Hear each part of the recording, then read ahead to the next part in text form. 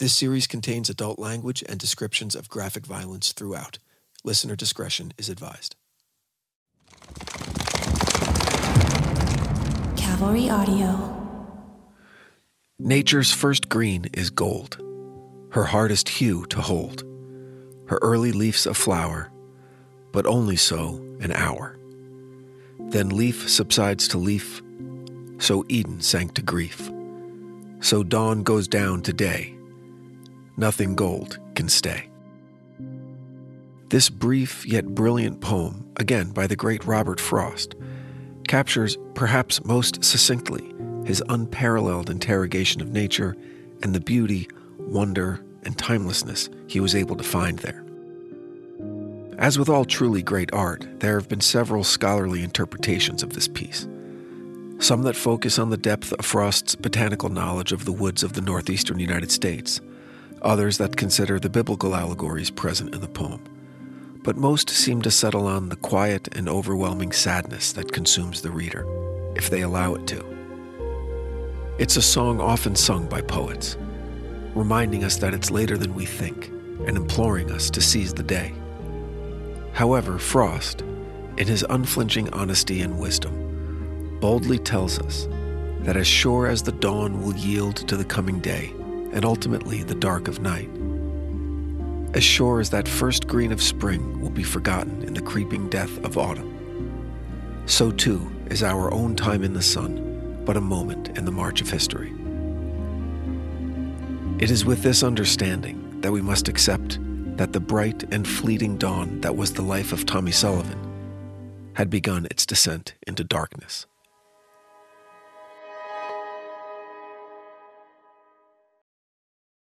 From Cavalry Audio, I'm Brandon Morgan, and this is The Devil Within. You can run on for a long time, run for a long time, run on for a long time. Sooner or later, gotta cut you down. Sooner or later, gotta cut you down. This is episode 8. Nothing gold can stay. When Tommy awoke on the morning of December 23rd, he apparently had no knowledge of what happened the previous night in the woods of Clinton Road. According to Lance, Tommy had amnesia or maybe short-term memory loss. Tommy barely remembered even going to Clinton Road, let alone the incredible events that occurred. Instead, Tommy's thoughts were on the Christmas holiday, which was only 2 days away. However, instead of rising early and getting in his morning run, he lay in bed and allowed his mind to wander.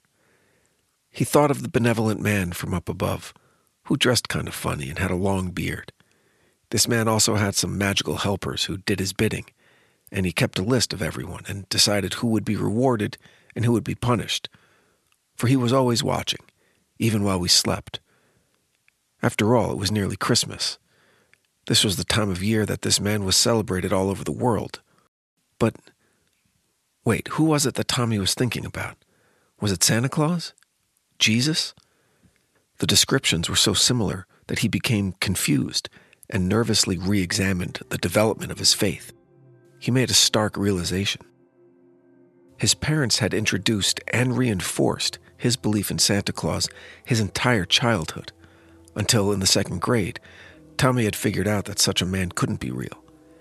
His parents relented and told him the truth, so long as he kept the secret and didn't ruin it for his little brother. This promise of adult-level secret-keeping was enough of a salve to soothe the years of lying. But then, just a few months later, Tommy reached a milestone event in the life of every Catholic, his first communion. The consumption of the Eucharist, transubstantiated blood and flesh of the Savior, marks the true acceptance of Jesus into the hearts of the faithful, and for Tommy it was no different. However, on this cold December morning, the memory gave Tommy a feeling of anger and frustration. He felt duped, hustled. His parents spent years building the infrastructure of belief in a powerful man who was always watching and had the ability to punish or reward, and as soon as that was exposed as a lie, the figure of the childhood God was replaced with the adult version. He had been programmed to believe. It was his default setting, and that had been taken advantage of perfectly by a group of people whose only desire was to serve the sinister interests of... Whoa. Tommy took a deep breath. He was sweating. His heart was racing. This wasn't him. He had never in his life taken a cynical stance on the church or its teachings. And for a boy his age, he had an evolved and sophisticated relationship with God. So where was all this nonsense coming from? This was the first sign that something was wrong. Something had invaded Tommy's thoughts. He was able, at least then, to control it and get his mind right. But we must assume that from that morning until his death 16 days later, Tommy wasn't always in control of Tommy. So what really happened the night of the winter solstice? Knowing what we do about the nature of the crimes Tommy would soon commit and the devastating transformation that would occur in the weeks leading up to it, we know that something happened. If we refer back to the grimoire found in Tommy's room, the same book that was saved from the fire by Michael Kennedy and placed into police evidence. I've helped put out the books that were on fire on the way in with Tom originally. Bart McConnelly, the cop, lets a bunch of people into the house after he has the house cleared. So everybody's sitting down looking at these satanic books that were set up in a circle in the living room. The same book that would be inspected by a young police officer who would go on to become mayor. He had a picture book. He liked to draw, and you see that, if you flip through the pages, you would see Mickey Mouse and cartoon characters. And as you flip through, now you're starting to see pentagrams and pictures of horned men, and all of a sudden you see this transformation of he went from light to dark. That book proclaimed, in no uncertain terms, to allow the reader to summon a demon from a different plane of existence into our own. Tommy Sullivan, equal parts rebellious and adventurous, decided to give it a try. And although Tommy didn't believe it at the time, he succeeded. The result, as we now look at all the evidence through this new prism, is a cruel and terrifying battle for the soul of a boy who had no idea what he had unleashed, or more specifically, what he was about to unleash. But Tommy Sullivan wouldn't go quietly. The Christmas holiday passed without incident. It was, in fact, a wonderful time in the Sullivan household, filled with joy and presents and church and food and relatives in from Philly and a fresh blanket of snow on Christmas Eve, so everyone awoke to a storybook type of white Christmas. But for all the happiness in the air, it was ultimately tinged with a regretful melancholy. For this would be not only the last Christmas the Sullivans would enjoy as a family, it was also the final moments of lasting peace that the family would experience, ever. Although Tommy had been largely absent from wrestling practice for the previous 10 days, he was still allowed to compete in the winter tournament, owing to his dominance in his weight class to that point in the season. The tournament lasted for 3 days. It was single elimination, with the champion in each weight class needing to win 7 matches. In 4 matches over the first 2 days of the tournament, Tommy scored first period pins in every one. He was unstoppable, wrestling like a man possessed. He seemed destined to take home the championship until midway through the second period of his semifinal match on day 3. The 105-pound wrestler from Vernon Middle School was giving Tommy all he could handle. Tommy was down on points and would need a pin to secure a victory. With about a minute to go in the second period, it seemed as though Tommy would be the one to get pinned. The other boy had him at a disadvantage, his weight securing Tommy's right shoulder to the mat while using his chin to dig into Tommy's left shoulder in an attempt to force that shoulder to the mat as well, thereby earning a pin. It was inevitable. Victory was moments away. Then something in Tommy snapped. By the sheer force of strength, Tommy avoided the pin and reversed on his opponent. But then he placed the boy from Vernon in an illegal armbar and didn't stop pulling until the boy's right elbow exploded. It was a sickening, devastating injury that left the crowd speechless. The demands of school, the demands of being competitive, sure, that could absolutely lead into something where somebody could absolutely snap. Eyewitness accounts claim that Tommy seemed disoriented and panicked in the immediate aftermath of the match, as if he didn't know where he was or how he got there. A report was filed with the school administrators, but the police were kept out of it. Perhaps if they'd been notified and decided to question Tommy, it might have led to a search of his bedroom. And if the police had searched his bedroom, they would have undoubtedly discovered evidence of Tommy's interest and involvement in Satanism and the occult. But they didn't. Tommy went home that night, and as his parents struggled with a restless night of worried sleep, he added to his grimoire. On December 28th, Tommy made his first mention of voices in his head. Only they weren't voices exactly. Tommy described them as feelings that weren't his own, and that were making his mind go to strange and ugly places. He would be dead in 11 days. Those remarkable handful of minutes on the wrestling mat would be Tommy's last as a competitive athlete. He was kicked off the team and suspended from all sports for the remainder of the year. But he was allowed back in school, and it's there that we discover the next clue that something terrible was happening to Tommy. The world is opening back up, everybody. Where are you going this summer? Why not get the most out of your vacation by learning the language of the country you're going to travel to with Babbel, the #1 selling language learning app? Everything from asking for directions to the museum to ordering your favorite food to also gaining a deeper understanding of the culture of the country that you're visiting.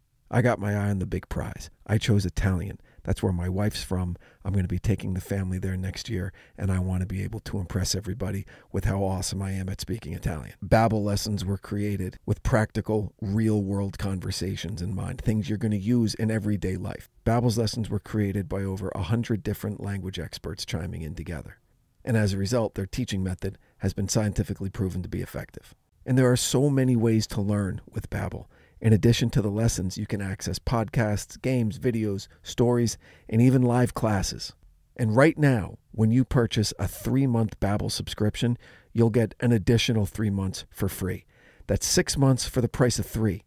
Just go to Babbel.com and use the promo code WITHIN. That's BABBEL.com,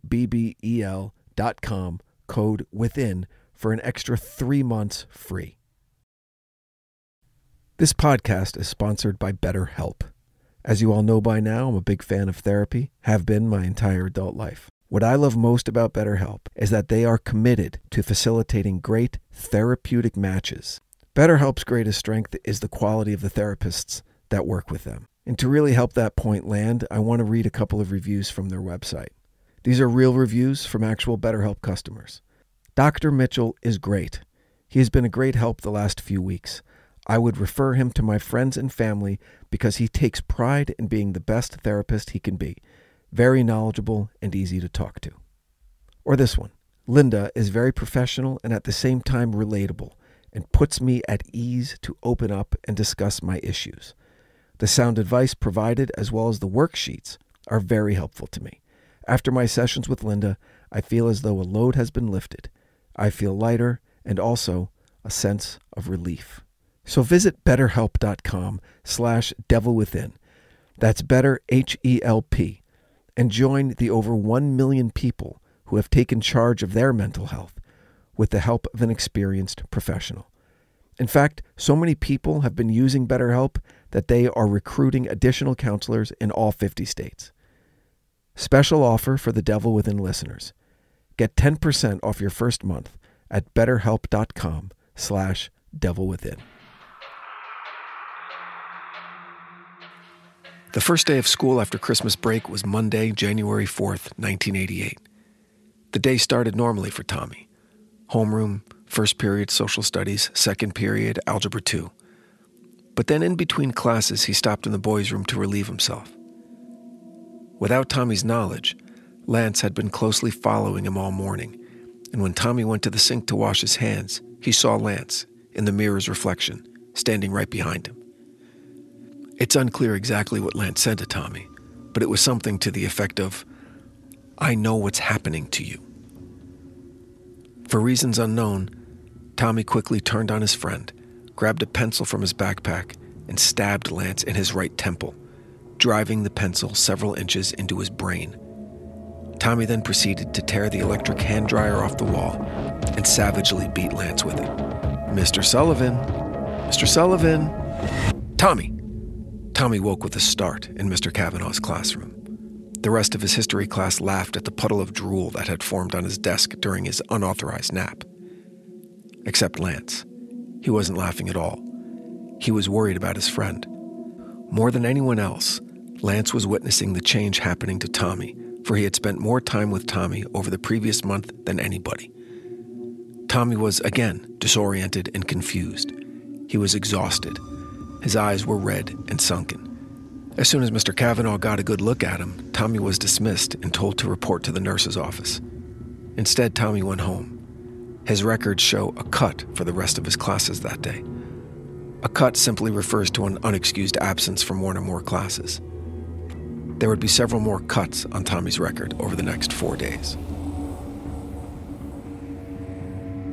On Wednesday, January 6th, Tommy had another violent dream that seemed all too real. He was back in the woods of Clinton Road, near the ruins of Cross Castle, when he surprised a group of Satanists in the middle of a black mass and brutally murdered the leader. In the dream, Tommy smashed the man's head with a large rock he had broken loose from a castle wall. As soon as the others from the group descended on Tommy to exact their revenge, Tommy woke up in his bed at home. He was covered in sweat. His sheets were soaked through, and he felt like he was going to throw up. He stumbled out of bed and into the bathroom. As soon as he turned on the light, he looked in the mirror and cried out in horror. The face looking back wasn't his. It was the face of a demon. The scream from the bathroom woke his parents and sent his mother racing down the hall to check on her son. Tommy, scared that his mother, or anyone else for that matter, would see the hideous beast he had become, slammed the door in his mother's face with such force that one of the hinges broke loose. By this point, Tommy's father had gotten out of bed and joined his wife outside the bathroom door.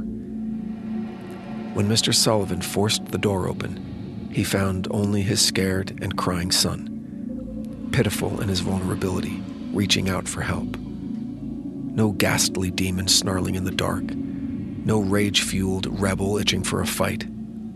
Just their son, obviously troubled and in need, but when pressed for answers, he shut down, offering his parents only the most cliched responses to their admittedly cliched questions of concern. "What's going on with you?"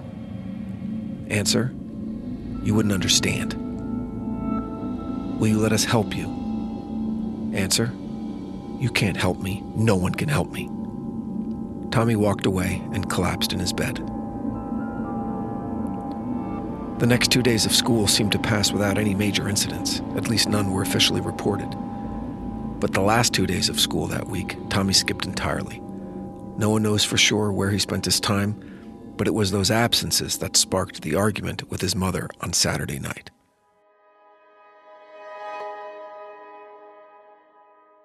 There were a few vague reports that placed Tommy at the church on Friday morning and again early Saturday evening. His family assumed that he had been spending time at Lance's house, though Tommy never specifically said so. It's not like Tommy was missing or had run away from home, and maybe his parents had given him a little too much slack with regard to his time away, but parenting was different back then. However, given the recent events in Tommy's life, you'd think his parents would have been more attentive, not less. Maybe they were afraid of pushing too hard and alienating an already and suddenly sensitive child. Maybe they were afraid he'd shut down completely and refuse any help at all. Maybe they were afraid he actually would run away. One thing is clear. They were afraid of the wrong thing. They should never have let Tommy back in the house. On the evening of Saturday, January 9th, Tommy got home well after dark. His father, who had been sick the previous few days, had been asleep for hours. His little brother Brian was also sleeping soundly. His mother was waiting up, hoping to have a heart-to-heart with her son. She wanted to get him back on track before he strayed too far from his life of church, school, and athletics. She would be firm if she had to. But Tommy just walked right past her, ignoring her warm welcome, followed by an invitation to talk. He didn't even register her protestations and growing anger as she demanded he stop and listen to his mother. He never stopped walking until he got to his bedroom, went inside, and fell almost instantly asleep. Tommy awoke what seemed an instant later, again sweaty and out of breath, again trying to process a terrible and violent dream. This time it concerned his mother. In his dream, he had attacked her, bludgeoned her with a dumbbell, and then stabbed her repeatedly with his small Boy Scout knife. In his dream, he felt as though he wasn't in control of his body or his thoughts, that he was merely a vessel being commanded by a simmering beast that lay just below the surface. And he didn't mean that metaphorically. He felt as though something was inside of him, growing stronger, waiting to escape from his body. He remembered his dream in flashes of violence, his mother's skull caving in, the occasional resistance his blade would meet when it struck bone, the geysers of blood, and his strength. He remembered that he had somehow lifted his mother's body above his head and hurled it against the far wall of the family room, nearly hitting the ceiling. That detail alone assured him that it was just another of his grotesque dreams. A boy his size couldn't possibly perform such a feat of strength.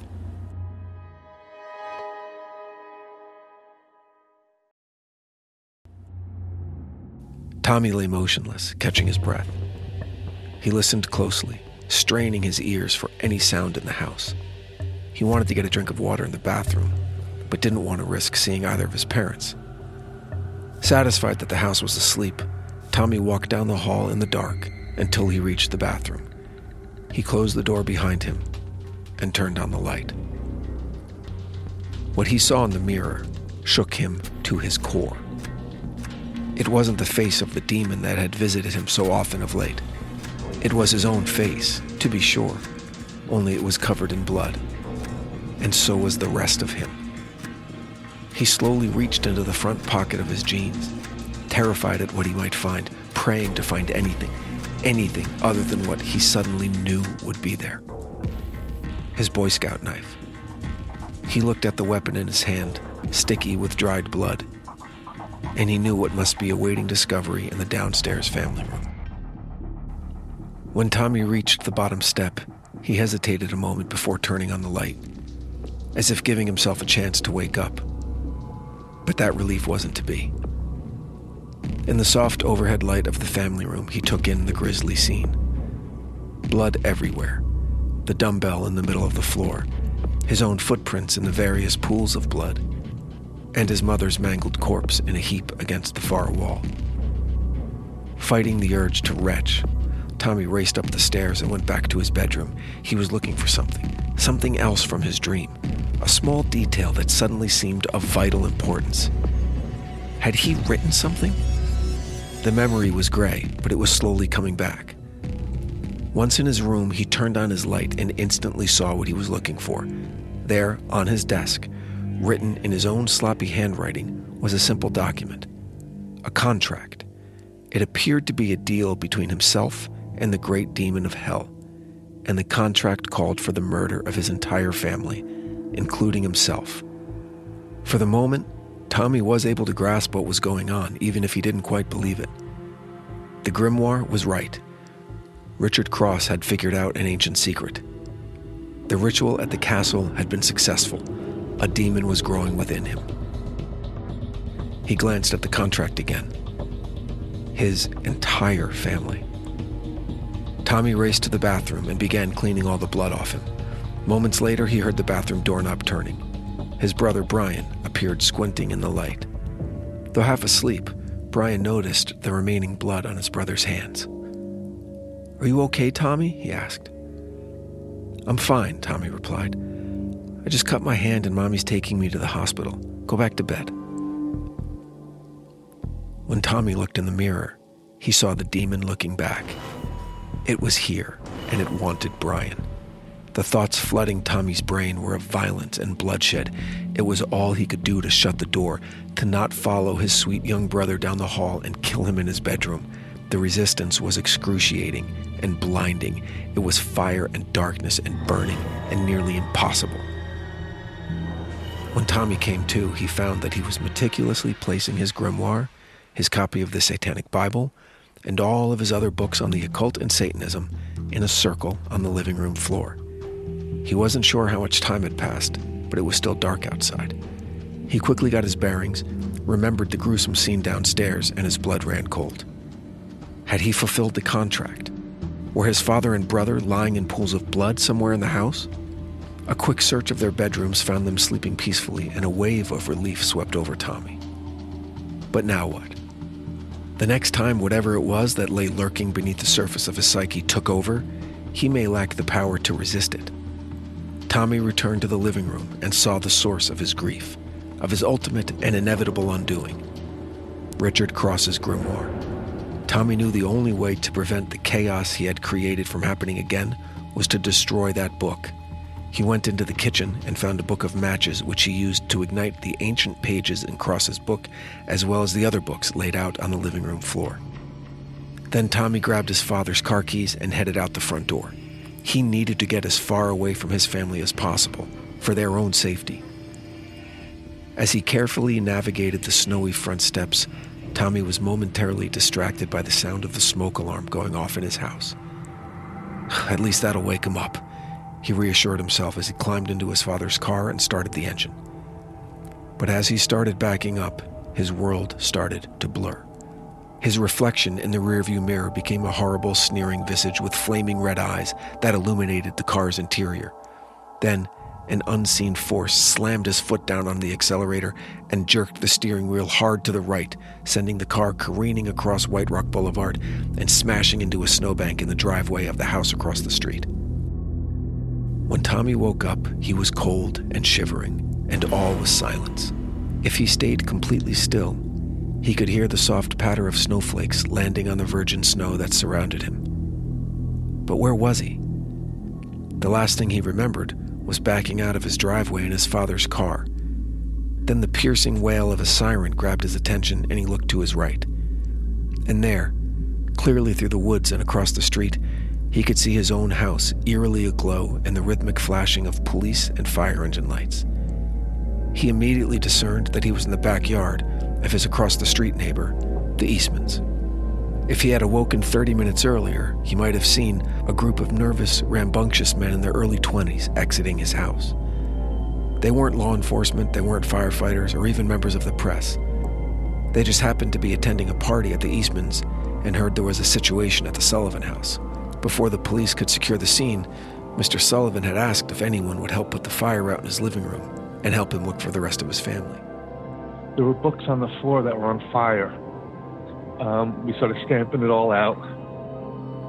It was during this small window of opportunity that we get the information that shapes the bulk of our story. It is believed that several of the books, including the Cross Grimoire, were taken as macabre souvenirs.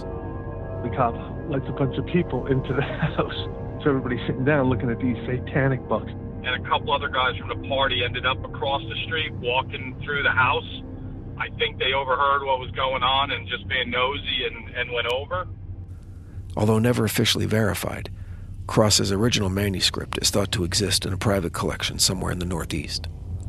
From this vantage point, Tommy could see everything. The house he grew up in, his bedroom window, neighbors gathered in the street, the coroner removing his mother's body, while his father broke down and cried beside the ambulance. And when he saw his little brother being escorted by a police detective to a waiting cruiser, Tommy again felt a wave of relief. He had done it. He had been able to spare the lives of his father and brother, at least for now. He wanted to run to them, to apologize, to try and explain what had happened, although he knew no one would ever believe him. It was then that Tommy realized that he could no longer move. At all. It was as though he were frozen to the spot. It began slowly at first. His right hand moved without his consent.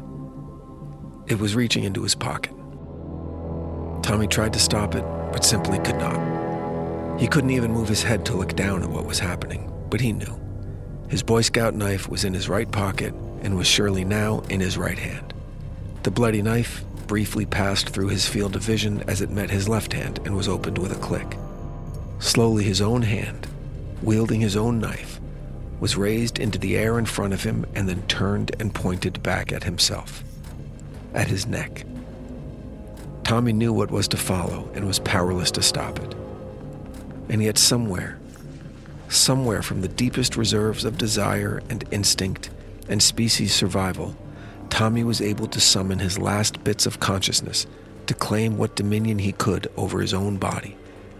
And as the knife was suddenly thrust towards his neck, Tommy raised his left arm in a defensive posture and intercepted the knife before it could find its target. The pain was excruciating. Tommy could feel the blade as it slid between the bones of his arm, severing muscle and tendon and nerve. Then his right hand drew back, and again, against his own will, thrust the knife toward his throat. Again, Tommy was able to deflect the blow, but not as completely as the first time, for he was beginning to lose the battle to the evil that had grown within him. The knife slashed through his arm and penetrated the side of his neck, nicking the artery and sending out into the pristine snow a fine spray of steaming blood. His right hand drew back one last time, and Tommy knew this was the end. His world was beginning to go out of focus. There was no longer any pain coming from the terrible wounds to his left wrist. He no longer felt cold. When he saw the flash of the blade for the last time as it sped toward him, he braced himself for the pain that never came. No pain. Although he could hear the sounds of his own death as the small knife cut its ragged path across his neck, destroying completely everything in its way. What Tommy found curious was that although he was unable to move a single muscle in his body, his view of the world suddenly changed. No longer was he looking through the woods at his childhood home. He was now, somehow, looking straight up at the sky as his life drained from his body, unable to blink as snowflakes fell in his eyes. Moments later, without a soul to witness the event, a demon was born into the world, delivered as promised through a breach in the mortal conduit that summoned it into our plane of existence. Struggling up through the mutilated gore that used to be the body of Tommy Sullivan until it could finally climb out from the gaping hole it had created in Tommy's neck. Then it launched into the air and lit on a high branch of a walnut tree where it could, at last, become fully realized. Standing to full height on its powerful legs with cloven hooves, its tail unfurled, then it spread its leathery wings and with a menacing screech to announce its presence, launched itself into the January night and flew away to once again terrorize the woods and add to the legend of the Jersey Devil.